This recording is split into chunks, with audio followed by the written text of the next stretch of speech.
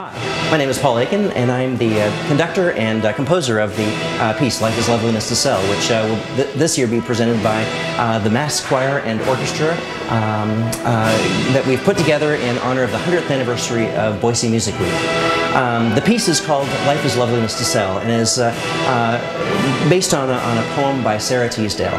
Sarah Teasdale wrote the text of this poem in 1918, just close to the end of the First World War.